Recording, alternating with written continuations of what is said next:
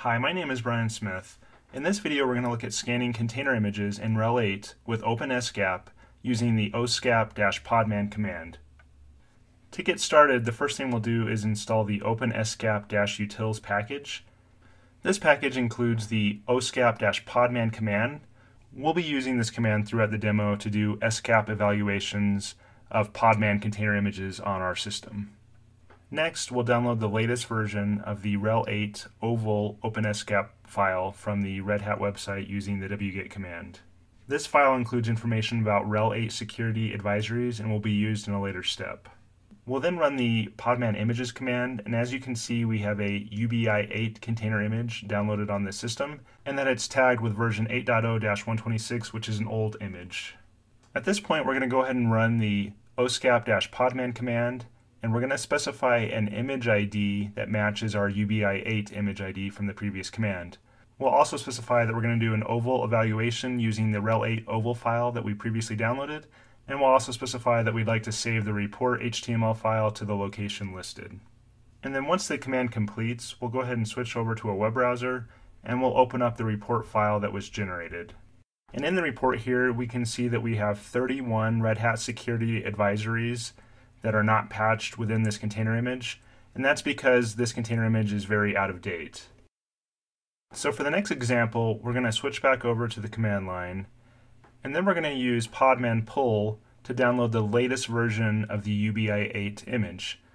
Once this gets done downloading, our next step will be to rerun the same scan that we did on the out-of-date UBI 8 image that we used in the first example, and hopefully this time when we rerun the scan, we'll have a lot less Red Hat security advisories applicable to the image.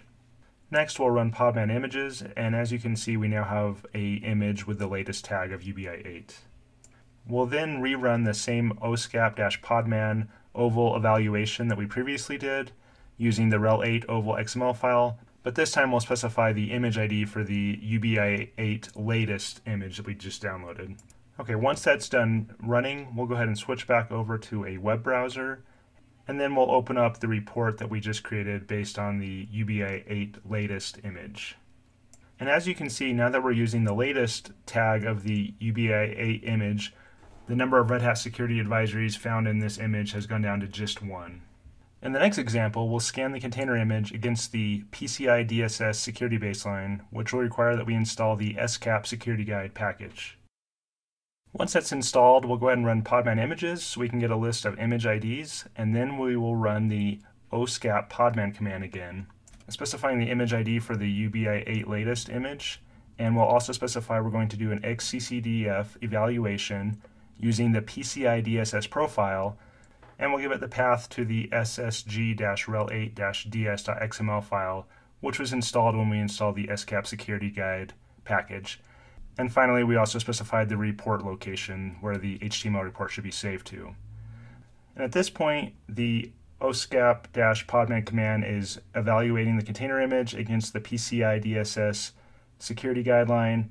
And when this is done, it will have written out a HTML report with the results of the findings. And once that command completes, we'll go ahead and switch back over to a web browser, and we'll open a new tab.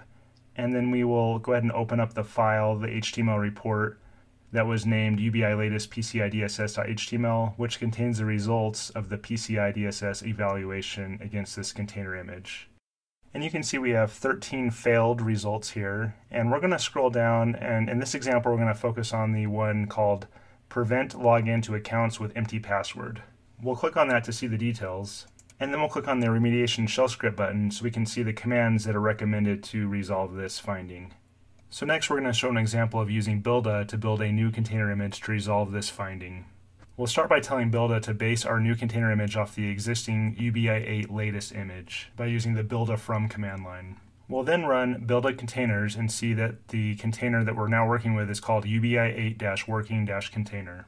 We'll then run Builda mount UBI working container, which will mount the file system for the container and show us the path. After which we'll go ahead and cd into that directory. At this point we're going to switch back over to the web browser and look at the SCAP report again. And what we'd like to do is run these two remediation commands within our container. However, we need to change the path from an absolute path to a relative path for the etc pam.d/systemauth and passwordauth because we've CD'd into the root file system. So what we'll do is go ahead and take off the first / for those two paths, and we'll go ahead and run these sed commands from within the root of our container's file system. Okay, now that we've made that change within the container file system, we will go ahead and do a builda commit UBI working container, and we're going to name our new container UBI-custom. We'll then run Podman images and confirm that we now see a UBI custom container image listed here. And then we're going to go ahead and run the same PCIDSS SCAP scan that we did previously, but this time we're going to specify the image ID for our UBI custom image that we just created.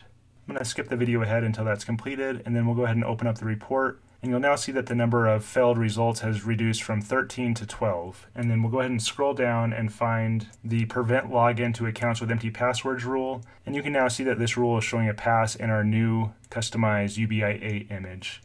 Well, thanks a lot for watching the video, and I hope you have a great day today.